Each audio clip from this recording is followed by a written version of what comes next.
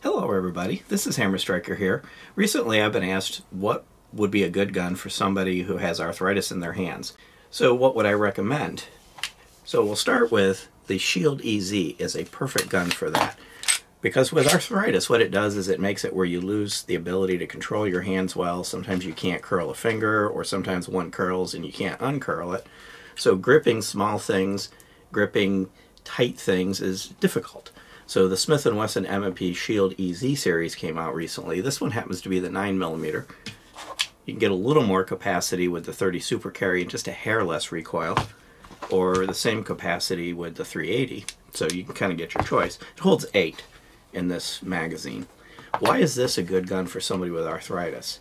First off, it's a little bit bigger grip so that you can get your hand around it, or if parts of your hand aren't working correctly, you can still grip it well.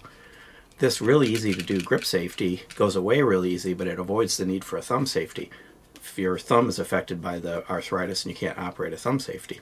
But if you are somebody that truly wants a thumb safety, there is a version available, so you kind of have your choice. And that's something that kind of makes this very flexible. The other thing is it's very easy to rack.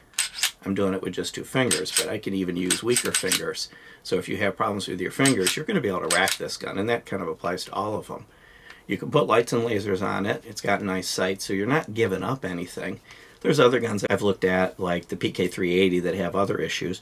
Taking this down is easy too. You just lock it back and flip this lever down, and you can flip it down with a plastic tool or something like that, and then it just comes apart. So that's important too. If your hands are weaker, like trying to put on those little tabs that Glock has might be a very difficult thing, whereas this, you either with your finger or a tool. You're going to need a holster. This is a nice holster. You would want something similar to this.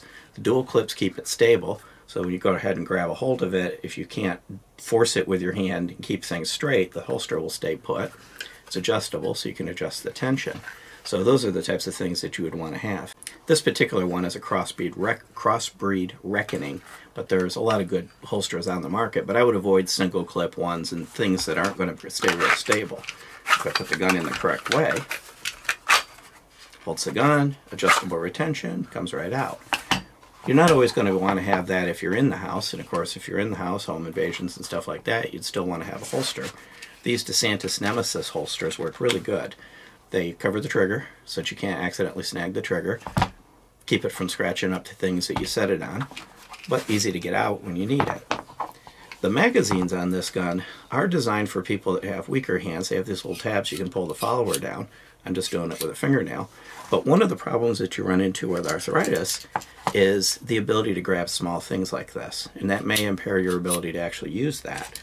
So these are $30, $40. These are MagLula, Uplula, and basically what they are is a loader, and they make it easier to load the magazine. Put the magazine in, close it, push it down, drop the round into the hole, and then let go and just stack it. But now you're using your whole fist as opposed to using just a finger or a fingertip. Depending on the severity of your arthritis, how bad your hands are, this may be good enough, but if it's not, this will get the job done. These are available online, most gun stores.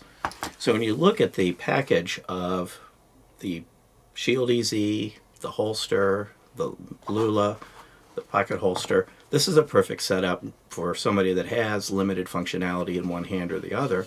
You can maintain it, you can easily use it, you can shoot it, you can enjoy it at the range. The recoil on these is very manageable, and be able to participate in shooting sports or self-defense. And they also even have a decent trigger. Not the shortest reset on the planet, but a nice reset. The trigger's fairly light, which is another thing. If your fingers don't work all that well, having a long, heavy trigger makes it a little difficult to stay on target. Even if you don't have arthritis, these are actually nice guns. But if you do, if you've got weaker hands, whether it's arthritis or any other factor, this is actually a really good choice, whether you choose the 9, the 380, or the 30 Super Carry. So hopefully that information helps somebody that has that issue with their hands. But beyond that, if you like our videos, please give us a thumbs up, share, subscribe, click that bell to be notified if you do. Check us out on Facebook, Patreon, Instagram, Twitter, kind of everywhere. And thank you.